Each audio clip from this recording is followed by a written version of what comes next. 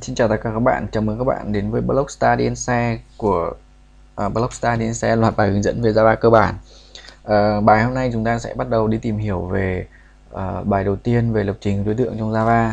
Thì bài hôm nay tôi sẽ giới thiệu các bạn về lớp uh, Object Class và Interface.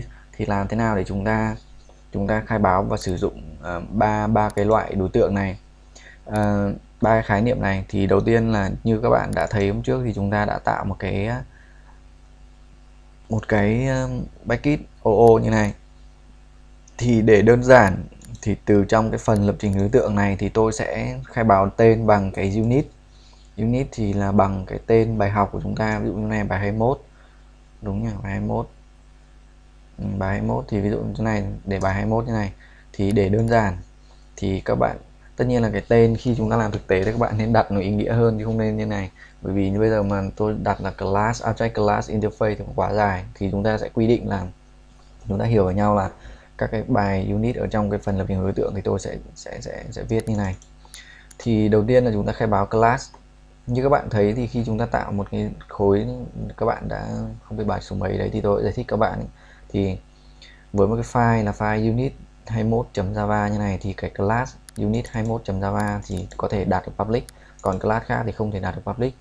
Ví dụ bây giờ tôi mà xóa cái public này đi thì nó cũng chả vấn đề gì, nhưng mà nếu các bạn mà tạo một class khác, ví dụ như này class student, ví dụ thế, class student mà đây các bạn đặt public thì ngay lập tức là nó sẽ báo lỗi được, bởi vì cái tên của cái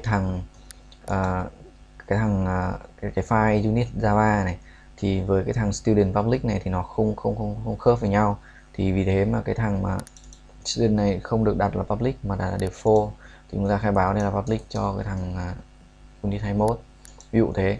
Thì ở đây các bạn đã thấy là cái cách chúng ta khai báo một class nó chỉ đơn giản này thôi, một từ khóa class, tên class và khối thân của cái class đấy đặt bằng cái dấu móc nhọn này, thì đấy là về class. Thế còn interface thì như nào? Interface thì rất đơn giản. Interface, từ khóa interface ví dụ như là person chẳng hạn, ví dụ như này, thì đó là cái cách chúng ta khai báo interface. Như thế là cái từ interface và class thì nó tương tự nhau, nó chỉ khác là cái từ khóa interface và class. Thì bên trong thì nó có những cái gì thì từ từ tôi sẽ nói. Tiếp đến là chúng ta khai báo cái thằng object class. Object class thì nó tương tự với class, tức là cũng dùng từ khóa class này. Và tiếp đến chúng ta khai báo một cái employee. Tên của class thì bây giờ là chúng ta có một class bình thường như này. Thì cái class bình thường này thì bây giờ nếu mà các bạn muốn nó trở thành object thì các bạn khai báo từ khóa object trước cái class như này. Thì lúc này cái bản thân của cái thằng employee này nó đã là một object class. Thì như thế các bạn biết được cách khai báo của cả ba cái đối tượng, của ba cái khái niệm là class, interface và object class. Thì tất cả là nó chỉ như này thôi, đây là cái cách khai báo.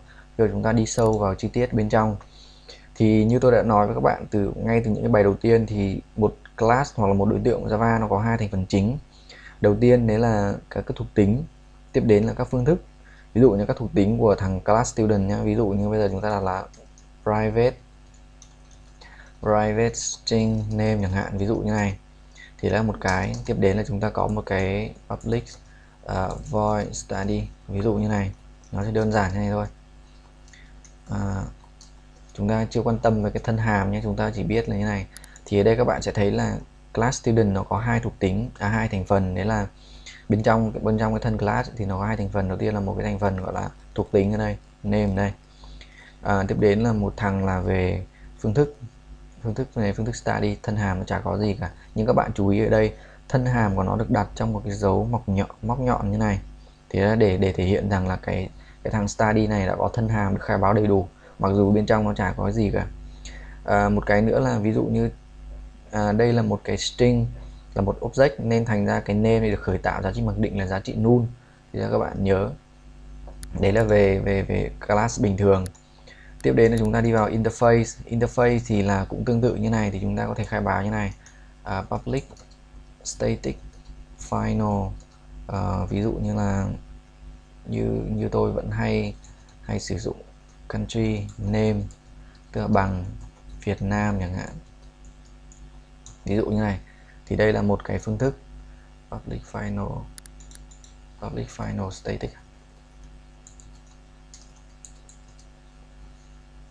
ví dụ như này. Quên string. Các bạn thấy ở đây tức là chúng ta có một cái này public final static string, tên của biến và cái giá trị của biến của hằng số. Thì tôi sẽ giải thích ở trong interface thì cái thuộc tính của cái thằng student này, ví dụ tương tự ở đây chúng ta có cái name, thì ở trong interface thì các cái thuộc tính của interface nó được gọi là hằng số, các hằng số tĩnh. Tức ở đây các bạn sẽ thấy final static hoặc static final thì tất cả đều được. Thì final nghĩa là hằng số, static nghĩa là tĩnh và public. Thì ba cái thuộc tính này, ba cái access, ba cái modifier này của cái thằng interface là luôn không đổi, và cho dù nếu các bạn không khai báo thì nó vẫn là ý nghĩa như này. Thì bởi vì nó là hằng số nên chúng ta nên, như tôi đã nói về cái phần naming convention ấy, thì các bạn nên viết nó là chữ hoa và được nối các từ bằng một dấu gạch dưới như này. Thì về cách khai báo. Và tiếp đến là cái thằng phương thức, ví dụ như là public void show chẳng hạn, ví dụ như này. Thì đây là các bạn sẽ thấy tức là chúng ta khai báo một cái phương thức public void show, và sự khác nhau giữa hai phương thức ở trong interface và class bình thường ấy là nó kết thúc bằng dấu 2 chấm. Còn cái class bình thường trong phương thức của nó kết thúc nó được thể hiện bằng một cái dấu móc nhọn như này, để thể hiện được cái thân hàm nó được implement. Còn cái thằng public void show này thì nó chưa implement và nó được kết thúc bằng một dấu 2 chấm, dấu chấm phẩy. Thì dấu chấm phẩy này thì nó sẽ thể hiện rằng là cái phương thức show này là một abstract, và nó khi mà ví dụ một thằng đấy thừa kế của thằng interface này thì nó sẽ phải implement cái phương thức này ra. Nếu mà không implement thì nó sẽ báo lỗi. Thì là về cách khai báo các phương thức trong interface. Tiếp đến là về cái thằng abstract này. Abstract thì cái phương thức của nó thì cũng giống nhau thôi, ví dụ quên các cái thuộc tính giống nhau thôi, ví dụ chúng ta làm như này thì nó đều được.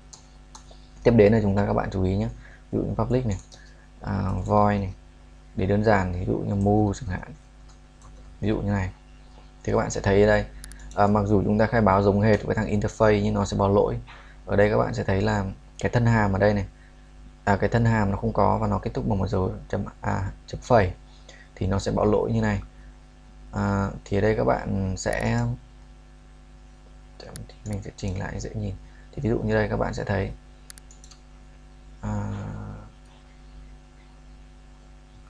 come on, các bạn thấy đây, ví dụ như này,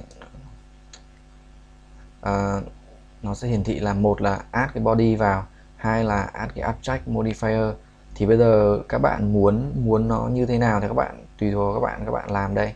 Nếu add body ấy, thì nó sẽ thay vào bằng cái này, thay dấu chấm phẩy bằng một cái dấu báo đóng này, giống hệt với cái phương thức study của cái thằng student trên kia. Còn nếu không ấy thì các bạn thêm một cái từ khóa abstract ở đầu như này. Thì đây là các cái cách mà chúng ta khai báo. Thì giờ trong cái class abstract này, cái phương thức này đã được gọi là phương thức abstract, thì nó sẽ không có cái thân hàm, và khi mà một thằng nó để extend cái thằng employee này thì nó sẽ phải khai báo cái thằng phương thức move này cho cái class của nó. Và các bạn chú ý ở trong trường hợp này, nếu mà chúng ta xóa cái từ abstract của thằng class này thì ngay lập tức nó sẽ báo lỗi. Lỗi là vì sao? Lỗi là vì như này, cái thằng phương thức move này là nó thằng abstract thì nó phải được khai báo cho một thằng abstract class là cái thằng employee này, mà bởi vì chúng ta khai báo như này thì có nghĩa là chúng ta hiểu là cái employee này là một cái class bình thường, vì thế mà chúng ta cần cái từ khóa abstract thì nó sẽ hết lỗi. Thì đấy là cái cách khai báo của chúng ta về class interface và abstract class trong Java. Thì hy vọng là các bạn đã hiểu thêm một tí khái niệm cơ bản về lập trình hướng đối tượng trong Java thông qua ba cái loại đối tượng này. Thì như mình đã nói thì nó cũng không có gì khó. Class là khi mà chúng ta muốn implement thẳng, muốn làm cái gì đấy trực tiếp. Interface nghĩa là chúng ta tạo interface và abstract class thì chúng ta tạo những cái thằng gọi là chuẩn bị cho nhiều thằng khác sử dụng, implement hoặc extend nó để sử dụng tùy từng trường hợp, tùy hoàn cảnh. Thế là ý nghĩa. Thì Hy vọng là các bạn đã hiểu được về class và interface trong Java. Hẹn gặp lại các bạn trong bài hướng dẫn tiếp theo.